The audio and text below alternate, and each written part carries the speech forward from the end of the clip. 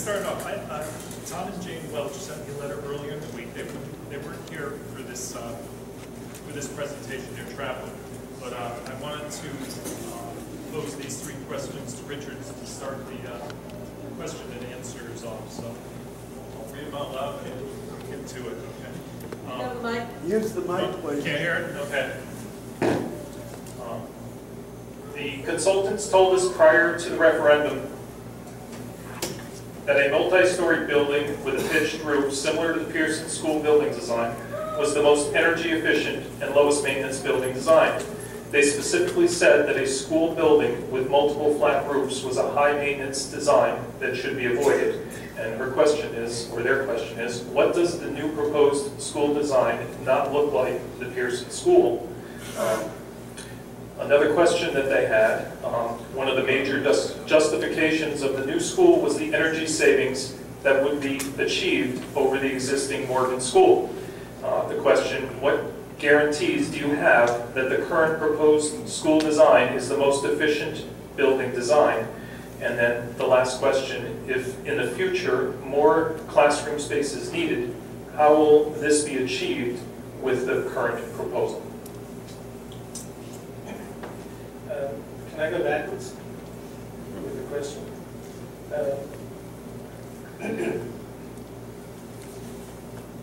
Just to answer the question first about additions to the school. These are the real classroom blocks. There's the 9-10 Academy, there's the 11-12 Academy. We'll be able to add classrooms at both ends of the building, here and here. So if we were to add 1 classroom on each side of this corridor, there would be 4 additional classrooms, which would add between 80 and 100 desks to the school. And if we did the same over here, because this is a 3-story building, we would add 6 classrooms, 3 per side. So that would increase the number of classrooms from 32 in general to 42, which is a pretty significant jump. So that is our basic strategy by leaving these ends open for expansion. The second question related to energy efficiency. We have to meet codes for energy efficiency, which currently are very high. There's an organization called ASHRAE, which is the Association of the American Society for Heating, Refrigeration, and Air Conditioning Engineers. And they set the standards for the national efficiency requirements for buildings. Because this is a public school, we have to do better than those standards by 21%. So the building will be significantly more efficient by that amount at least than a building that would be built new today. Buildings that are built new today are very efficient. Buildings that were built when this building was built did not have to be efficient at all. So we are going to have a much, much more efficient building at the new site than you have today. There are many factors, of course, that go into determining what the efficiency of a building can be, and one of those is the function of the building. Schools are quite complicated buildings. They have to meet a lot of different criteria that are not all consistent with having the most possible efficiency. The most efficient building, of course, is a sphere with no openings, and that is just not something that can be accomplished. So what we will be doing is meeting the very, very fixed criteria of the state for efficiency and balancing that with the other functional and economic criteria that we know we have to meet as well. Now, regarding the roofs of the school. The process that I tried to outline today or tonight is a process that we go through on every school design. We don't know what the building will be like until we get there. We try to determine what the building needs to be based on the site, on the program, on the communities that we work for. Those factors drive, and of course the budget, those factors drive the building forward. So what we have developed to this point, and that we're showing you as progress drawings, is the outcome of that process. It's not intended to look specifically like another building. It is its own building, the product of its own evolution. There are on this building pitched roofs. We would have seen that in the elevations. We know that pitched roofs of the kind that we're showing are more expensive than roofs that have lower pitches. And one of the struggles that we'll be having through this process is with the question of how low can the pitches go, or how steep can they be and still be affordable. That is at this point an open issue. Thank you. Are there any other questions tonight? Okay. Phil? Yeah, it looks like what consideration has been given to that river? It looks like you lowered the end in the back of the school for aesthetic reasons. In doing so, the buildings will be a lot closer to that river. We've had lots of 100-year flooding. We are well above. Could you repeat the question, please? The question related to lowering the grade of the site next to the river to a point that may not be appropriate. The diagram that we have shown you is very, very diagrammatic. It doesn't define the height of the lowest floor from the river level. However, it is higher than is required to meet all the flood criteria that we are aware of. If we are higher than we need to be to stay dry.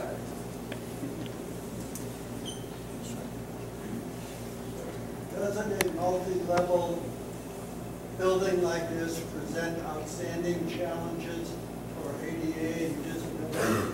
Could you address that issue? Because both from an adult, the auditorium, the gym, as well as a student, aren't there some outstanding access issues? The building will be fully accessible for all and everyone, regardless of disability. It will meet ADA. It will meet all of the handicap accessibility codes of the state. We have done this before. We know exactly how to solve the problems, the very real problems that you've raised.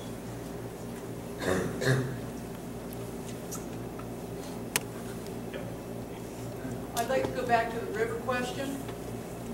You said that it is above flood level. Is there any history, is there any reason anyone suspects that that river would flood at all? Has it, historically, to anyone's knowledge? Yes. And how high has that gone? High enough to flood out Evergreen Trailer Park just north of there. That is just north of there. Yes. It's north of there. Yes, it flooded it out. I have lived for 50 years, my father lived in the house halfway between here and there. That house never flooded. There was never any flooding between here and there. If it flooded north of that, that's another question. We've had conversations with the Richards family who owned the property back into the 40s. South of Evergreen. Right, okay. And that was one of the concerns that we had with placing the building on the other side of the river is that is too low, and we had a big concern about flood issues there. But where they're locating the school right now, I'm not sure, Brooks, do you know the above the level of the river, how far is it? Is it around 40 feet? Is that? It's at 43.5 right now. It's the lowest number. Above the river? Well, that's above sea level. Above sea level. I don't know the exact. Jerry, level. we're having a real hard time hearing this Eric, I'm sorry. conversation. I'll use the microphone. Another question? Yes, Eric? Yeah, I belong to a proponent of two separate gymnasiums. I'm looking at this plan and what we have right now in high school years. We have two separate gymnasiums. Each gymnasium has 6 baskets. That gives us a total of 12. This print you have here shows 6 baskets. So the town loses half. Okay, so your question, As this field, main course is running, from left to right, that's the main court in the middle. Is that the main court in the middle? Yes. It's running left to right. yes, it is. Well, Yep. when a varsity team's practicing, they're going to be practicing on that main court, Well, which leaves the rest of the court useless for wrestling, cheerleaders, or anything else. well, when there's a Yeah. in between, there will be 2 full-size courts there, Harry, when they're split in half. The varsity will be practicing on the full court running this way, and all the other room is going to be useless. Varsity can't practice there at the same time that varsity is practicing. Cheerleaders can't be out there practicing when varsity is practicing. Well, the idea would be to split the court in half for practices. The only times you use the full court would be during games. But Jerry, you know as a player yourself, you want to get used to depth perception, you want to practice at the court you're going to be, the basket you're going to be playing at. You don't want to be practicing at side baskets and playing on a court that's used to you, really. And you know that as a player. I understand. The budget doesn't allow for 2 gymnasiums. It was 2 separate gyms. Next question. Yes, ma'am. I'm wondering if you saw the original preliminary conceptual design that the voters voted on and what you think might have been, I guess, wrong with it, because this is actually a lot different than what we saw. And we all understand that you weren't going to draw that, but that seemed to solve a lot of the issues, and this kind of seems like just a puzzle put together. And I guess another piece of my question would be, as an architect who, what would you sort of hang your hat on as if you were driving along Killingworth Turnpike? What about the front of that, to you as an architect, somebody who drew it and would be proud of it, what gives it character? What part of that front do you think gives it character that would give our town character? Well, to the first question, we very much admired the referendum design when we saw it. As we began to engage with the program and with the building committee discussions and with the school administration, and looked at the opportunities on the site to really have the building become a part of the landscape as well as an object in the landscape. We saw other possibilities, and what you see tonight reflects those other possibilities for the interior design or the layout of the building from a functional standpoint, and also in terms of its engagement with its setting. So we think it's a design that could not have begun really had the referendum design existed, but we built on it. And the irony is that we built something that didn't look like the original plan, but actually many of the attributes in the referendum design also operate in this design concept.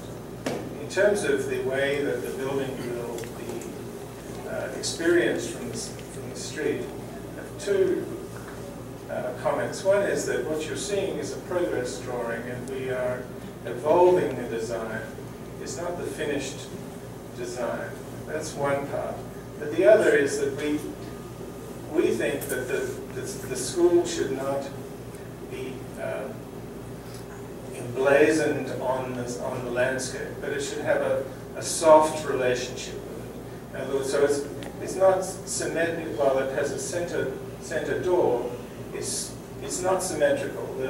There's the building on to the left of the entry point is not the same as the building piece on the right of the. They're different. It's a more informal concept.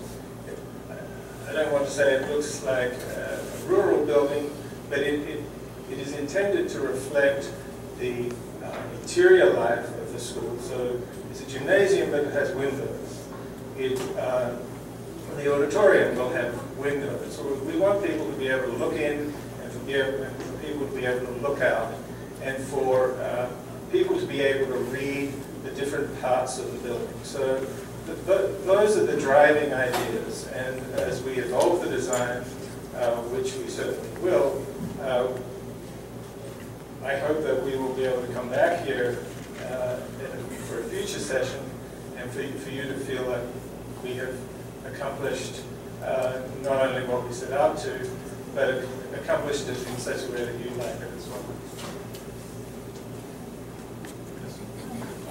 Given that you're saying that the design is in progress and will evolve, what's the likelihood that significant sections will change, and particularly that, for instance, the auditorium might get smaller, or that there will be other changes that would be a disappointment to different constituents? Well, we believe at the moment that we're on budget, and we hope to stay on budget. And if we can stay on budget, then the auditorium will remain a 700-seat auditorium, and all the program elements that there is in the current plan will continue to be there. But we're not at the end of the road yet, but we're very hopeful. Going along with the auditorium, I just was wondering about the sound of the auditorium. We struggle with the sound of this auditorium. And besides that, a loading dock. Is it possible to have a loading dock to bring in the piano? The first question related to the acoustics in the auditorium. And we will be designing with our acoustician the interior of the auditorium so that it is adjustable to meet a range of different needs. The need for concert music is not the same as a small recital, for speech, or for performance. So the auditorium will be tunable for those different kinds of requirements. Regarding the presence of a loading dock, we actually hadn't thought of a loading dock in connection with the stage. That's not to say that it couldn't be done. What we do have currently is an apron outside the stage, so that the stage would be at ground level, same level at grade, so the people would wheel everything in from trucks directly onto the stage. But that is where we are at this point. Yeah, this is kind of a two-part thing. I noticed you put windows on the what's turning out to be roughly the southwest side of the gymnasium. Am I correct there? That'd be towards the front of the building? Yes. Okay. Yeah, that is, and has been, even with the gym we have now, even with just that one window there, a problem for teams, especially the basketball teams, practicing, etc. in there as the sun begins to set. Okay, you can't see the hoop, and that type of thing. Yet you've designed those in basically for beauty of the building, I believe, yet as a hindrance to our varsity programs that will be practicing in there after school as the sun sets. That's number one part of that. And as far as the beauty of the front of the building goes, and I'm going to call on Dennis to help me with this one, I think a lot of us that have lived in town for years, our hearts fell in love with the initial design where they were incorporating what we call our traditional Morgan School bell into the original design of the building. And I see that's been forgotten. The bell hasn't been forgotten, Mike. We're still in the process of figuring out where that would go. As you can answer.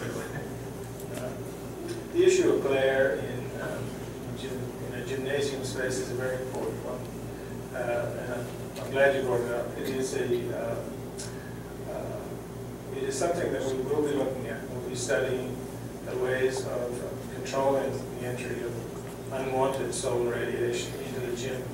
But there's good solar radiation as well, and there's good natural light, and we want to ensure that the light quality in the gym is good at all times, and that it also uses natural light as well. It's free, for one thing, and it also is better quality, and it makes better spaces. We have been putting windows in gyms for quite some considerable period of time, and we have done so pretty successfully. A lot of the question relates to how do you balance the light inside the gym so that you don't create glare. That's a design issue. Another is the question of control of solar radiation, particularly at times that you described. So we understand the problem. I have concerns with sustainability and use of maybe solar panels and the thought of that. And with these large areas of glass, I also wanted to know how energy efficient that is in the building. And what are you doing for sustainability? Well, we are required to design for sustainability. That's basically the state mandate. But as we go through the design, we will be picking materials that would meet LEED criteria for sustainability, for example. Although we will not be pursuing LEED as part of this project, we will be designing a building that will have a great many of those characteristics.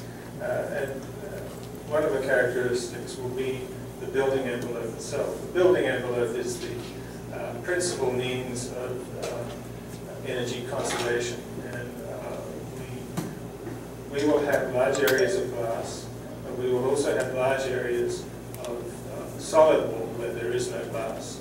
And the effort that we will be going into will be to accomplish a balance of glazed areas to solid areas so that we can accomplish high energy efficiency in the building.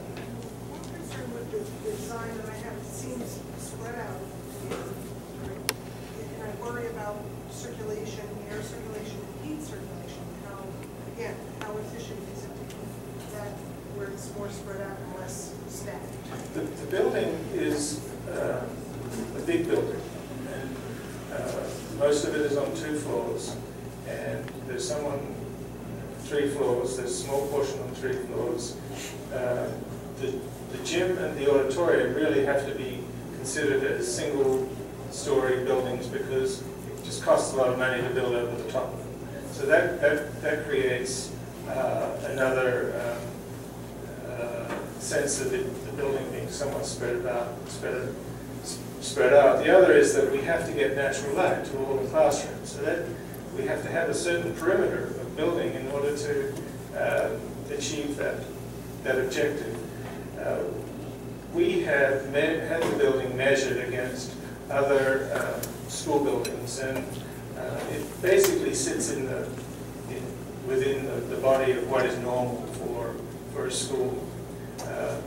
A school could be more compact, but then very often there's less access to natural light, which is a very important factor. As relates to air movement, the building is required to be mechanically ventilated for health.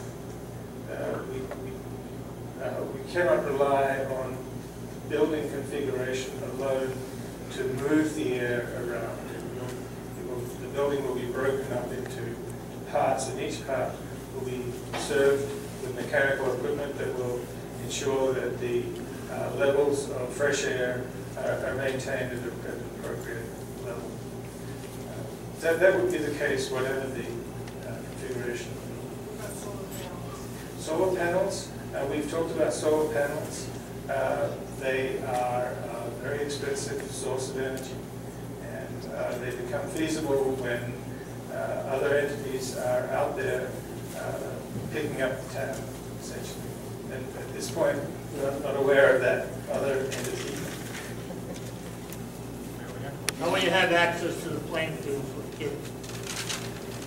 I beg your pardon? How will you have access for kids to go practice in the field? They will leave the building and cross over.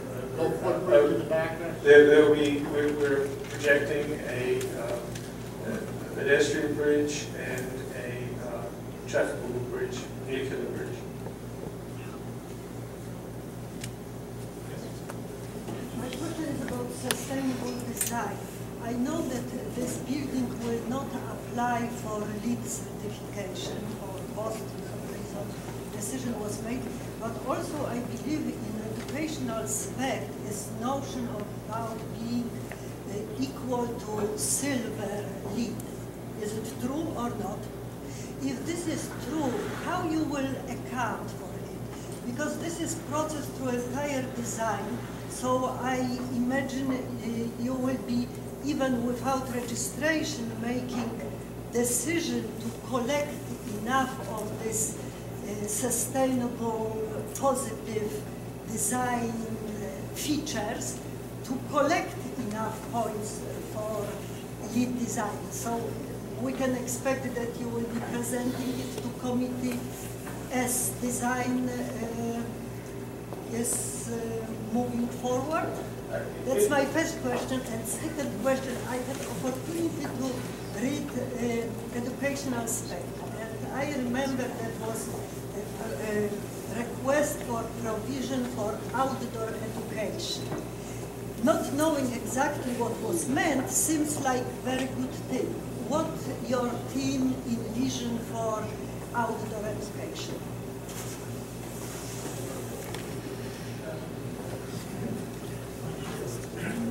There were two parts to the question I can summarize.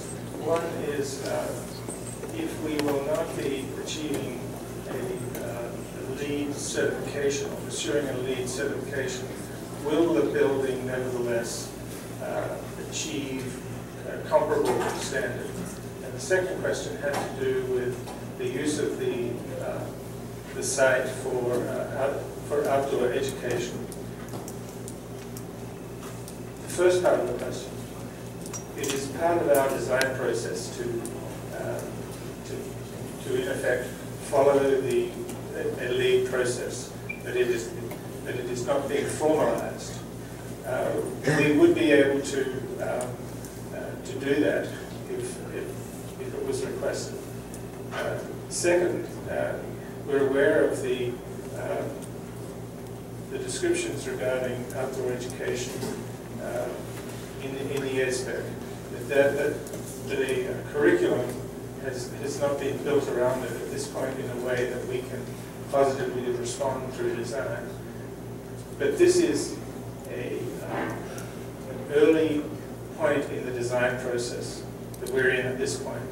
And there are many aspects of the program that we will be exploring in greater depth as we move through. Two questions. What is the reasoning behind the segregation of grades 9 through 10 and 11 through 12? And can you explain how this design will enhance student performance and why? Sure. Use the mic, please. You got it.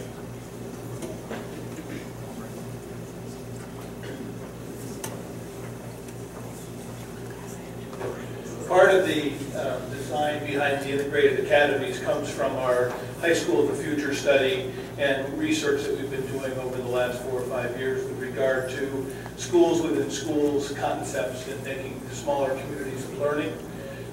So we built, that was actually part of our conversation with the previous design as well. It was set up a little differently, but it was on 2 halves of the design with our science labs at kind of at the center point and then working around from those.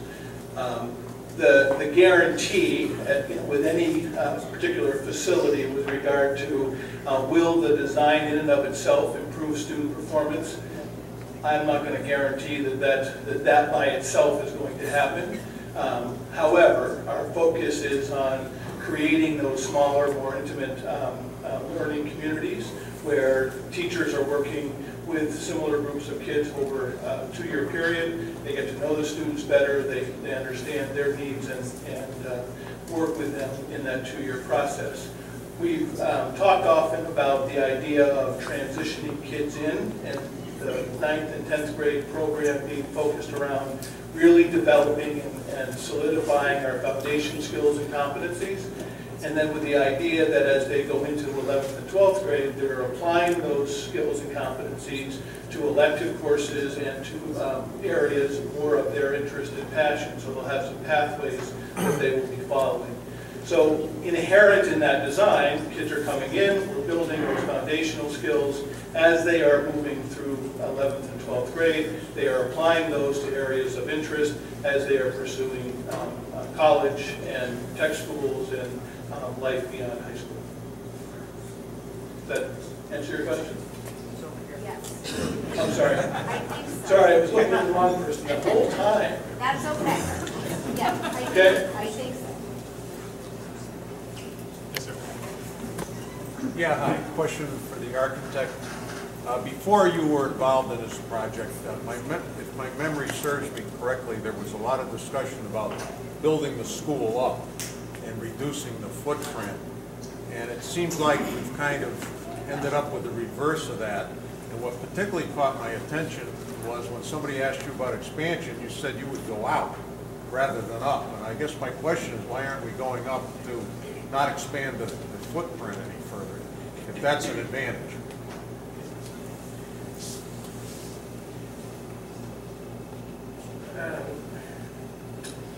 The building that we're showing here is not perhaps quite as compact as the earlier design, but it is more efficient, we think. And it is a design that we think gives us more options in terms of managing the cost of the project. I'm not saying that it's going to be less expensive, but it gives us more options as we move forward in our view. The part about additions that you add into the building by building up, if the school is designed to accommodate the additional load of a further floor, it may require that we spend more money on the structure of the lower floors in order to enable that to happen. Now, it may not be a cost that is significant, but it adds yet a further unknown, and it just creates a built-in cost that we may not be able to encompass. So from our perspective as designers, it is the more expeditious approach to know that you can build an addition somewhere, but know that you will pay for it in its totality at the time that you need it. So that's the thinking. I guess all I would ask would be you consider going up if that's needed. That's all. We did, and actually when we got the construction manager on board, Bill from FIP, he looked at some cost estimates for going up, and it's much more expensive to put that into the project right now for something that you might not need in the future. So the space has been left on either side of those so that classrooms could be added. Yes? Is this design already Yes, it does. Would you repeat the question, please? Does the design leave wiggle room? I take it you mean, this area here and here, and the answer is yes, that wiggle room is there.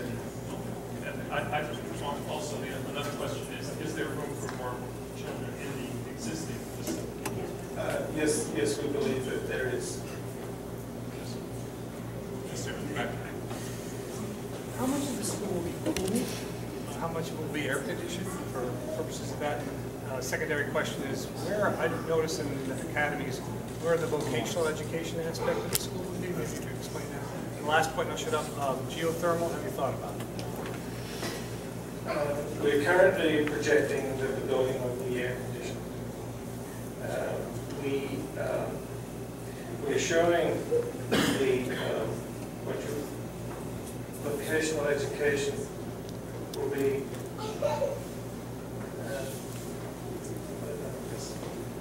on this lower level. Oh, oops. In I'm sorry. Try again. In this area, which we're calling the elective programs area, that is where vocational education will be. And lastly, geothermal. We have discussed geothermal. It is an option, and we are at a point where it's appearing to be less feasible, but it's not off the table. We can talk more about that. We can talk about later. Gas prices are too low is the problem. Today, This site include the property at 69. Does this site include the property at? 69. That's the house that's kind of in the middle of the property. Yes, it does include it. Yes. Won't mention the gym. no questions here. One more question. You talk about connecting this up with the Peters Complex. And according to that map you had before, the only place that these properties are jut behind the football field. How do you intend to get over to Peters Complex? If you can show that on a map.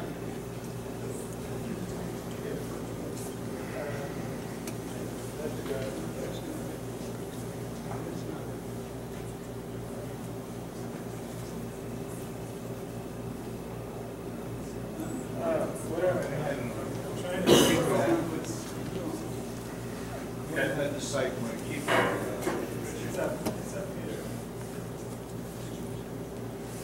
So there would be two options, It looks like the only Eric. place they had jut is the spots right behind the football field. Right, there's kind of two options. One of them would be from Oak Ridge Drive, which we don't want to do that. It's a residential neighborhood, and having traffic go up that road probably wouldn't be in the best interest of the residents on Oak Ridge. The other reason is it's a little higher elevation in Oak Ridge.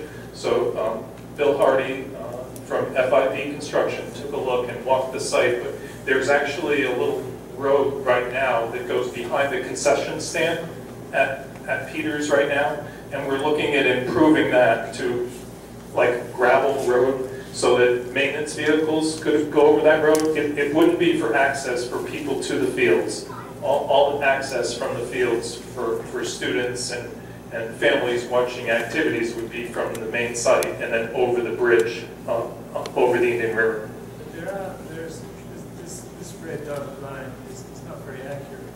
There is space to the south of the football field. The football field is the skate park. That's already cost us $4 million. You're not going to let us take it down here, is what you're saying. Just for pedestrian access, there's space there. There's space here for access as well. So we think that that is an opportunity that we should really explore. Yes. I just want to, first of all, I want to say thank you to the building committee as well as the administration who I know you guys have spent so much time and effort on this. And from someone whose children are going to attend this high school one day, I truly appreciate it, so thank you. I do feel as though I need to reiterate my concern with the matching roof lines, which has been a concern with the old building, and I'm so concerned that I'm seeing the same thing again here. And I just wanted to talk or hear about how are these matching roof lines different from the old Morty building? And that's my first question. My second question is, what research are you basing your design on with regards to learning spaces?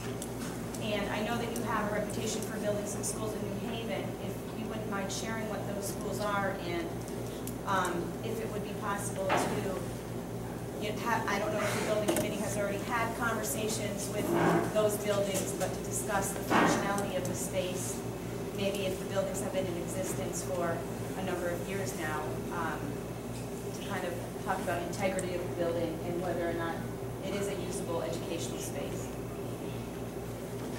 Sorry, loaded question. Well, the program for this new school is very much driven by the thinking of the school administrators, the superintendent, and the principal, and assistant principal, in terms of their vision for what the school would be. And it is a direction that we're taking that's followed a number of years of discussion in Clinton about what the schools should be. However, the basic principles, as we understand them, have a great deal to do with multidisciplinary teaching and collaborative modes of teaching. So the spaces that we're developing reflect that larger concept of pedagogy. As it relates to the design, we are nevertheless mindful that over time things change in schools, and what was thought to be the way to go turns out to not be the way to go, and different generations come in with different ideas. So the design that we are moving forward with, and really this comes very much from the superintendent as well, is that the basic design should be very, very simple. So it's a design with simple rooms, with spaces that can be open or closed, that can grow larger or grow smaller over time as curricula change, as the needs of the students and the teachers change. So it's predicated on that idea, not on one fixed idea of what a school should be, but rather on the history of what schools have been for very many years. So those are the ideas fundamentally behind this. The experience that we've had in New Haven. We designed the Nathan Hale School, Troop School, Conti School. We're finishing up construction with a new school in East Rock, which is a neighborhood of New Haven. I think that's it, in New Haven. And the roof line? Yeah. Oh, the roofs. The most important question. The roofs on this school are of many, many different ages that have put on at different times. Many additions have been made to the school. Some of the roofs have created a lot of problems. Some of the roofs have conditions where they meet that are very, very difficult to maintain. We will not be designing roofs with a technology that is anything like the technology that you see on this school. In terms of the basic design of schools and of roofs, we're way past where we are with this building. That is to say, with the existing building. So we don't believe that we're going to have the problems that the concern you, and frankly, that concern us as well. Yes? Yeah, Jerry, with regard to the heating and air conditioning, are we putting different zones in? For example, in the summer, the whole complex is closed except for the administration. Are we being able to zone off different areas so it's not heating them, air conditioning them? Yes, the building is zoned.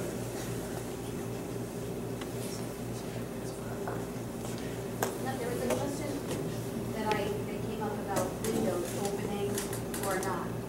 Has there been anything further with that? We don't know yet whether the windows are going to open or close. We know that teachers like windows that open and close, and it's good to get fresh air in, but that's something that we're still working on. Architects like windows that open and close. Users do, engineers don't, building operators don't. It's a very difficult question, and to be honest, it's not as though one group is right and the other is wrong. It's a very complex problem. Carol? I have a couple of questions here. So we're going from 24 roofs to 10 roofs there, correct? 10 roofs, yes. Is my understanding that some of those roofs are flat? Low pitched. Low pitched. Is that flat? I mean, are there two sides to it? Is it going to reflect, I mean, is the snow going to melt off of those, or are we going to wind up in the same situation 10 years from now? Because that was a big selling point on that original, and I would like to go back to the original question of whether to build a new school or not. We were presented a plan for 50. Well, let me answer the question about the roofs first. Wait a minute, because I'm going to go back right to the beginning. We were told that the state would help us with a 112,000 square foot school, and it would be $50 million total cost. The town approved a referendum of a 135,000 square foot school because two non-negotiable items were 2 gyms and a full-size auditorium, and the town approved the additional funds to pay for that. Right, our budget is 65. But now we're not getting that. Now we're not getting the 2 gyms. Well, we are. These gyms are the same, the gym itself is the same size gym that we proposed in the conceptual design that David Thompson. The gyms were a total of 16,000 square feet. And there was an additional 7,000 square feet for lockers, etc. Do you have a figure for that gym? No, I don't, Carol, but it's our understanding. Apples to apples is what I'm trying to I know, and I understand what you're asking. I don't have the exact figures, but I know that in this design, we have the same size gym, to my knowledge, that we had in David Thompson's design. So it's not 2 complete full gyms like we had here. We are not going to have that in the 135,000 It's one gym. square feet. It's one gym Right. that can be broken into 2 full-size gyms. And that's what we talked about with the conceptual design. Well, when we talk about approving a much larger, much more expensive school, the item that a lot of people had in mind that they were voting for were 2 complete intact gyms. All right, so moving on. To me, the first plan that we saw that was essentially the figure 8, basically, was what it was, the original plan, looked extremely efficient, small footprint. It had character. I mean, he referred to it as the tobacco barn. It had character. It brought something to the table. It enhanced the aspect of Clinton. I'm sorry, I'm not seeing it in this. To me, this is like the little brother of this school. It's angles, it's corridors, it's partitions, and it looks, frankly, like a maintenance nightmare. And you're getting all these roofs back. You've got many, many, many feet of exterior areas that need to be maintained, very similar to what we have here. How is that going to, I mean, I'm just not seeing how that plan is, and believe me, I have nothing but the highest regard for all the work that this committee came in, put in. And I know this is arriving at a conclusion that everybody agreed was the best way to go, but it's just not at all what we were presented with a year ago. Correct. It's very different. And there are some reasons that we went over and we discussed with both construction managers and architects as to why that design that we looked at earlier would have some issues. So we are with this design now. Well, tell me what this is going, what character is that structure that we saw going to bring to the town? I mean, this is similar to what Valerie was saying, that, you know, that first building with the tobacco barn aspect and the sloped roofs and the green and the brick and the smoke glass, it captured your attention. But I'm just not feeling that with this building. Okay, I understand your concern, and there's work that has to be done, Carol. Okay, and I think you'll notice some changes in the future. Okay. All right. All the way back. I think part of what might help with that confusion is answering the architect's, I'm sorry, I wasn't here at the beginning, so I don't know your name, but when you said that the structure that was put forth before the referendum, why that was inefficient compared to what you have designed, and maybe if you answered where it was inefficient might help us understand why this design is better and more efficient. Well, it was slightly less efficient, and one of the reasons that it was is that it had large areas with single-loaded corridors, and those are inherently less efficient than the scheme where the corridors are pulled together in a way that one length of corridor serves 2 classrooms instead of one. One of the effects in terms of efficiency is not just the footprint, but it is the length of time that it takes to get from one place to another. And where there are single-loaded corridors, that length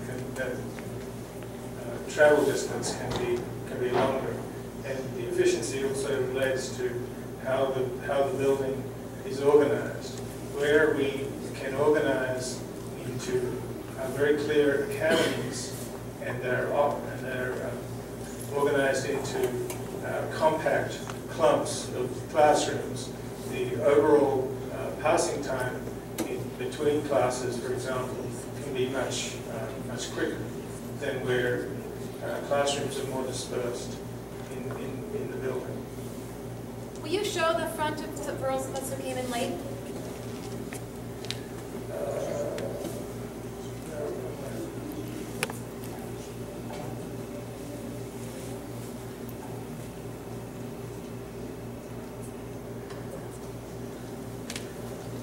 I have to say that the approach that we are taking is not the same as the approach that was taken in the previous design. The previous design was one very large mass. This breaks up the school into pieces that are smaller in scale. The connection to a tobacco barn is interesting because I think in a way there's more of a tobacco barn to this concept than there is to the other. So I find that a curious point of comparison. We are at a stage in the design where the kind of comments that we are receiving are very important to us in terms of understanding how to move the design forward. So it's very, very interesting to me to hear what you had to say, and I appreciate it. I think you can appreciate, though, when you use words like broken up, I don't know if you know the pain we've been through, but we feel as if that's the school we're in now. It's a very broken up school, and so that's kind of why I think people are having this reaction. But I do have a question, though, and maybe it's for the administration in these academies. How would science labs work in an academy? Because that's something that is a very building intensive room that it seems like you would get economies of scale putting all the science labs. Are you going to have a science lab here and then a science lab there? Or are they somewhere? Where were they?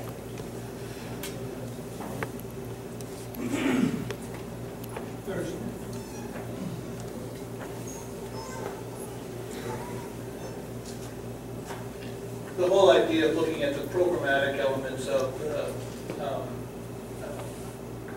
split, if you will, between the integrated academies really looks at what courses would be, what science courses, what courses in general would be taken by juniors and seniors versus freshmen and sophomores. And so generally what we have seen is that, or how we have set this up, is that your two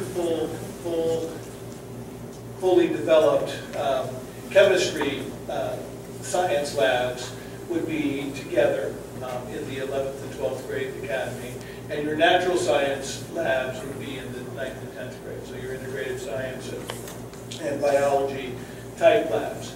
And so we've really done a lot of work with the architects and really with the high school administration and the science department in terms of looking at what kinds of lab space we absolutely need to have, and how best to work with the programmatic design of that, those elements. So we are, in effect, creating some economies of scale with the storage areas between those science labs, the prep space between the science labs, by creating two, if you will, natural science and then the chem labs, or the chem and physics labs. So you would have your sophomores taking your regular biology, and then your seniors, possibly juniors, but mostly seniors, taking AP biology, going back into the 9th and 10th grade wing. We have the way that the idea of the science, we still have 6 science labs built in, but there are going to be the 2 primary chem labs, and then there will be science spaces, science lab rooms that are adaptable for those purposes. So we'll still have the ability to have that flexibility. So they won't be going back, if you will, into the 9th and 10th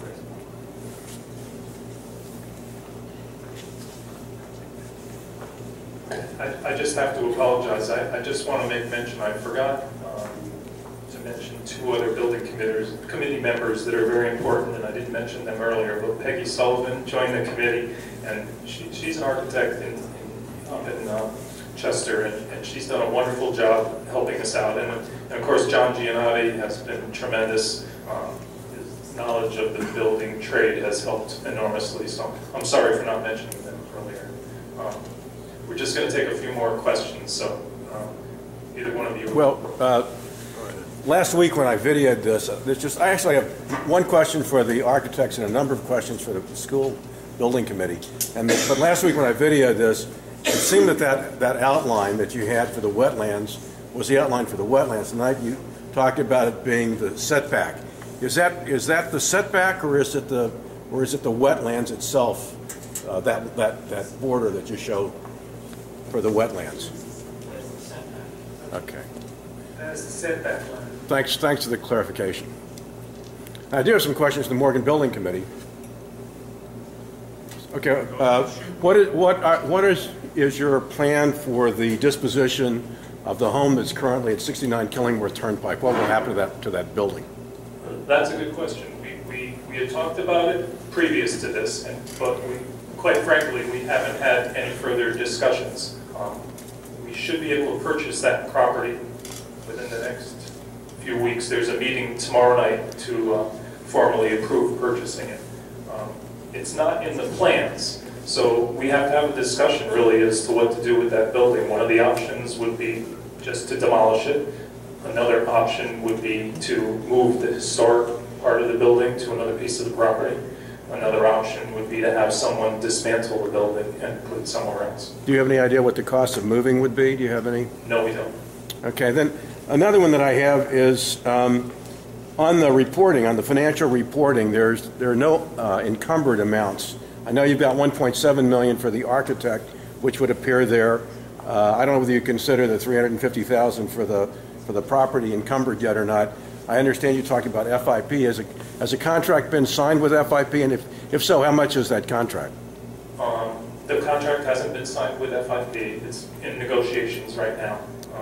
We have to meet with them pretty soon, so I'll be talking to my members. We've given them a copy of the contract. They've looked at it, asked for some changes. We've looked at it now, and we have another meeting planned. I'm not sure exactly. I think in our budget, we had somewhere in the neighborhood of $2 million. Is that right? I'm asking what your current commitment, actual commitments are at this point. So there's you don't have a commitment in terms of a contract yet with FIP. Is there anybody else? We haven't signed a contract with FIP. Do you have with any? To do so within the next week or two. Right. Are there any others that you've signed contracts with that you have commitments for, besides the architect and possibly the sales contract for the property at 69 Killingworth Turnpike and the site? Not that I know of. Okay. No, the site they already purchased. Yeah. Okay. Yes. Jerry, in one of our prior meetings, we talked about the district-wide facilities maintenance portion of this building where all the supplies are stored, all the operation equipment is stored, etc., for the entire school district. It was not incorporated into any prior plans. It doesn't appear that it's included anywhere in this. And there was a comment, according to my old notes, it's something we have to look at. We may have to build another facility someplace else in order to accommodate it, so on and so forth. I want to ask about that, number one. All right, I won't remember the second question, okay. So I'll answer that one first. We passed the buck on that one, too, and right now it sits in the hands of the Municipal Building Committee. And the reason why we didn't incorporate it into our initial cost estimate for this project was because there were too many variables at that time. We didn't know what size building we needed for that maintenance department. We didn't know where to locate that maintenance department. And there was talk of possibly combining the education maintenance department with the town maintenance department. So at the point we were in our process, we didn't have answers to any of those questions, so we took it out of our budget. Right now, Willie can answer this maybe a little better than I can, but it's a decision that the Municipal Building Committee has to make, and they've been talking to Mike Cozy, our Director of Maintenance, to determine the size of the building, and then they're also looking at locations for that building to be placed. Okay, so you're looking at that possibly being an entirely separate building from anything to do with this particular project? That's correct. I don't want to speak for anybody else, but right now it doesn't look like there's a spot on this property for a maintenance building. Okay, and then my second question, and somebody started to ask about it and was kind of just glazed across. Again, looking at this particular plan, in the career and technical education areas, it appears that there's been a significant downsizing since the original plan. And I was wondering what the theory was behind that with the new standards that are going to be released shortly. I'm looking for our superintendent. Oh, there you are. I'm going to pass the book on that one.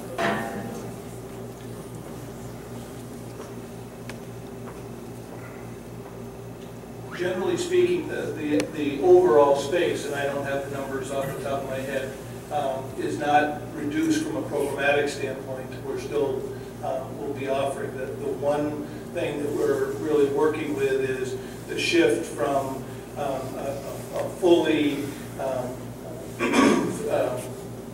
operational automotive lab to more of an engineering and design concept in that STEM that we've been working on for 4 years, really in terms of trying to shift the emphasis of how we are using design, engineering, technology, and mathematics, or science and technology altogether. So the facilities that we have are really designed to meet those programmatic needs that we've established over the course of the last 3 or 4 years. So it's not, there may be some reduction in total square footage, but not significant compared to what had been originally in the conceptual designs. Why would we do that in light of the fact of the new standards that are going to be released? Why would we downsize when they're looking to do just the opposite? We're not looking to downsize, we're looking to use the space in more efficient and STEM-focused ways. And the whole idea is to incorporate and to truly create an integrated STEM program as opposed to independent, compartmentalized programs. So we're actually, I think we'll end up as we move forward being ahead of the curve with regard to the standards per se. Gentlemen, way back. science, technology, engineering, and mathematics. It's a designed direction for integrating those elements of education. Yeah, I greatly appreciate the people in our community who brought this idea forward. It's a tremendous vision. I'm troubled by something you just said, Mr. Architect. You said this is the give and take section, and you mentioned such a simple thing as windows. I have great troubles thinking that there shouldn't be windows that open. You mean upper? In the building, in spaces people use, I have great trouble with this idea that somehow there's these environmentally managed spaces, and I work in the building trades. And the simple concept of the ability to open a window, I would strongly urge at this stage of the game should be greatly considered. We would like that as well.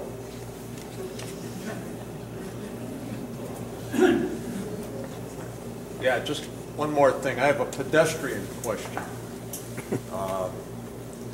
About the water supply to the school. I understand there's water on Oak Ridge. That's where you're going to get it from, public water, city water. And I know the only other option was to come up Route 81. I've been educated by one of your members that the cost of coming up Route 81 would be very, very high.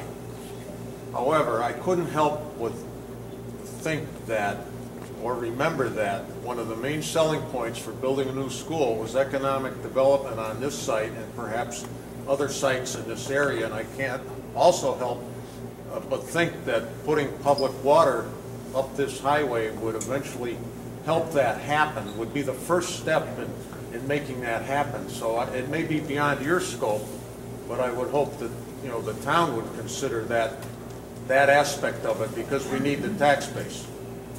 That might help to provide in the future. That's all. I think what you're looking at is the cost difference of between $500,000 for bringing it up Route 81 to like $100,000 bringing it from Oak Ridge Drive. But there is water here. I mean, that's there's public water here. There is public water to the Morgan School, yes. To this site. Right. It goes all the way up to Walnut Hill, but not any further. Walnut Hill. Yeah. You begin saying that at the end you address the contamination issues, and in July I videoed someone asking you when the soil test, the phase 2 would be done, whether it be done before or after purchasing, and you said it would be done before. In fact, the property was bought on April 27th, and the report came out on June 29th. Just wondering how you account for that. And can we get some questions about contamination before the Actually, Matt Kennedy is here. Good. And after the meeting, anybody can come up and talk to Matt Kennedy with any questions you have about environmental issues. I think it's too important. As far as the closing did take place. I'm not sure of the date. April something? April the 27th. Okay, so that was before we had the results of the phase 2 environment. But I think the questions about the environment are too important to have them offline. I think those ought to be asked publicly. I was just wondering where the library was. I didn't catch it. The library is what we're calling the Learning Commons. So he'll Could you explain that a little bit more? This is the main floor level, the entrance of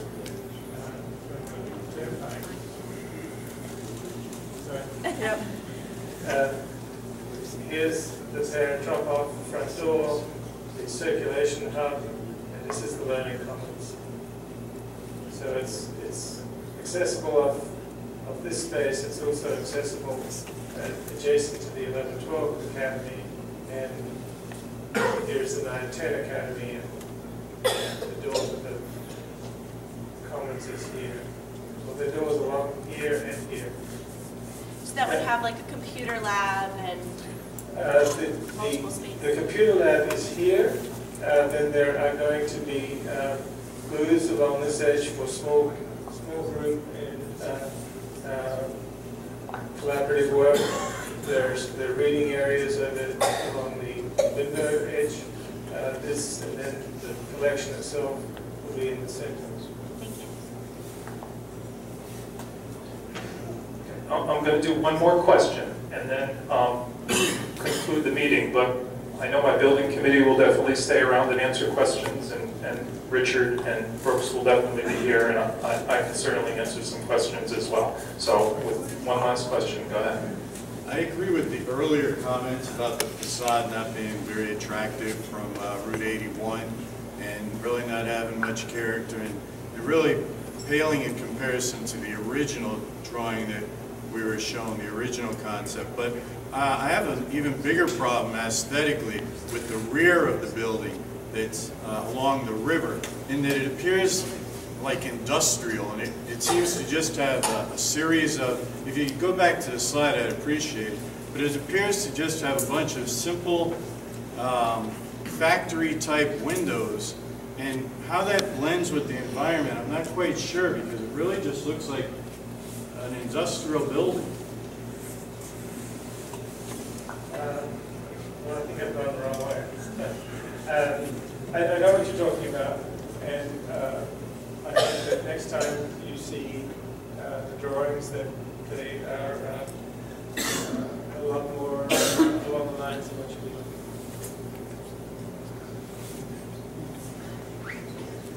Thank you, everyone, and please feel free to stay. Richard will be glad to talk, Brooks will be glad, and then Matt Kennedy, I'm going to put you on the spot, put your hand up. If you have any questions about the environmental concerns on the property, please talk to Matt or one of our